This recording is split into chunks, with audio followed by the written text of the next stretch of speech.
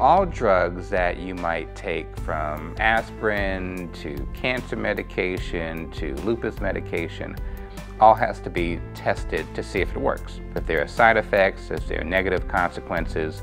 So clinical trials is a way to test these medications. They're very important for minority populations, in particular Black populations, because we want to know that these drugs actually work in us. The Black Church provides a lot of outreach and support, not just from a spiritual perspective, but also from a health outreach and health ministry perspective. I'm the president of the health ministry. We reach out to our parishioners as well as to the community. And I try to explain to them what a clinical trial is.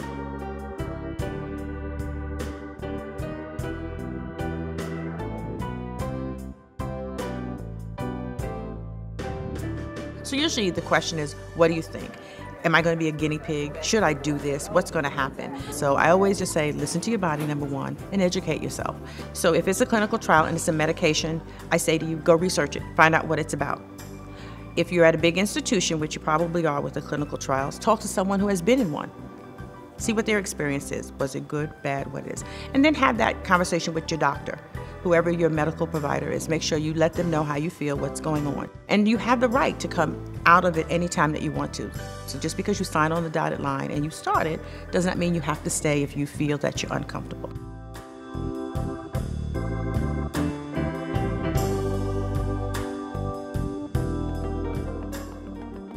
Lupus clinical trials are important for two main reasons. One, there are very few drugs that directly treat lupus, and there's only been one drug approved in the last 40 or 50 years. So there is a need for patients for new drugs, new therapies. The second reason is that lupus is a very complex and serious disease. And lupus as a disease is what's called multi-organ. So your eyes can be impacted, your digestive system, your nervous system, your skin, your bones. We don't know exactly what causes lupus, but we often describe lupus as a puzzle. We know for certain that genetics or your hereditary factors are important, but that isn't enough. So there are environmental triggers to this disease as well.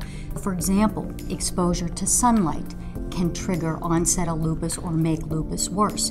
We think gender may play a role because most of the patients are women. One of our challenges has been that we don't have enough drugs to treat lupus, and in part that's because lupus is such a complex disease. So conducting the trials and actually getting the results you need to get drugs past regulatory agencies has been difficult. If I could give some good advice to other health ministry leaders at another church about clinical trials, I would tell them first to educate yourself and make sure that when you talk to your parishioners or whomever you're talking to about it, is that you're being very honest, letting them know how they can make it work for themselves, educating themselves, talking to their healthcare providers, and understanding their rights and responsibilities in a clinical trial.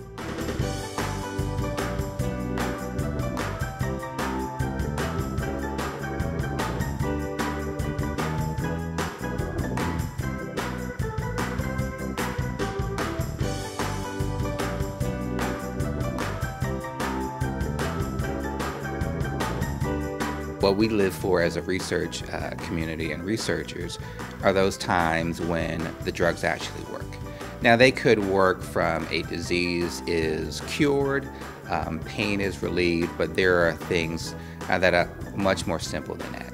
Someone lives longer and is able to see their grandchild graduate from college. They live more of a pain-free life.